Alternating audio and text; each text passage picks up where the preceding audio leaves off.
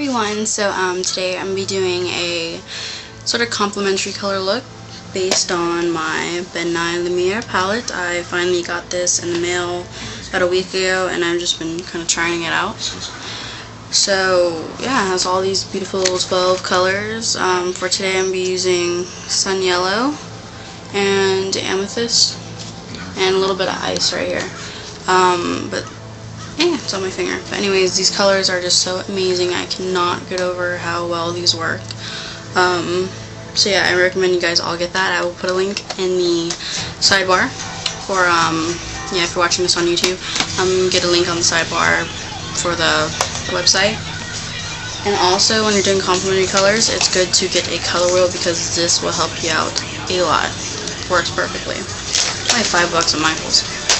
So anyways, I'm going to be doing this yellow and purple. Yeah, because since they're complementary colors. So a little closer look. So yeah, yellow, purple, blended in the middle, goes together now. So yeah, hopefully you guys like this and stay tuned for the little mini series I will be putting up. And thanks for watching. Okay, so first and foremost, since I just got this today in the mail, my Urban Decay primer potion. Yeah, so let me, my mirror killing me. Okay, so I'm gonna put this all over. I have to touch it. No one touches the shackles. Okay, so first I'm gonna take that Sun Yellow. And the pigments in here are just amazing. Like, they just need very little and it goes on all the way. So with this color, I'm just gonna put it about, well, almost all the way. I'm gonna leave a little space like right here open so that the purple will be very vibrant in that area. After that, I'm going to be taking Amethyst, so is that purple right there, with my, where is it, my 217 from MAC. So just roll that in there, tap off the excess, and where I kind of left it a little open with the yellow, put it right there. And you're going to want to start blending that up into it. We've got Mira, Willie, and Dip Mira in separate rooms. Okay, so I'm just going to kind of clean that off a little, and then I'm going to go back with the Sun Yellow. Just dab it in there a couple times so you barely get any on there.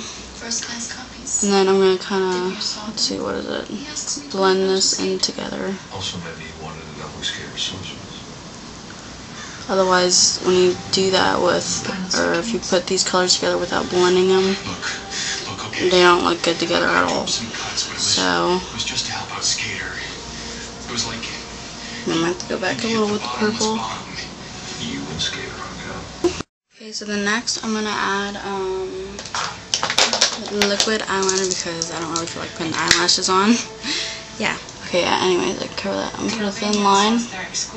This will actually give the kind of illusion of thicker lashes. I don't know how, but it just makes it darker and makes your eyelashes look more fuller. So, okay, now for as a highlight, I'm gonna take ice, which is this one. And where is my highlight brush? And this is a very, very awesome color. I really love it. It's replaced my Max Vanilla, which I usually use for a highlight. It's totally replaced it. And then curl your lashes and add whatever mascara you want. For this one I'm going to use Lash Black.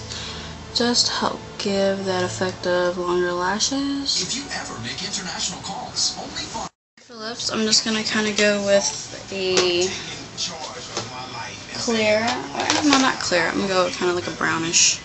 And with this I'm going to be using L'Oreal's, Jelly Balm, and this one is in Luscious. And it looks like that, like a dark color. The good thing about this is that that color doesn't really come out, it becomes, it doesn't get that dark, like when you get it. Hopefully you guys can see that, but it just makes your lip go like a shade or two darker. Okay, so that there pretty much wrong.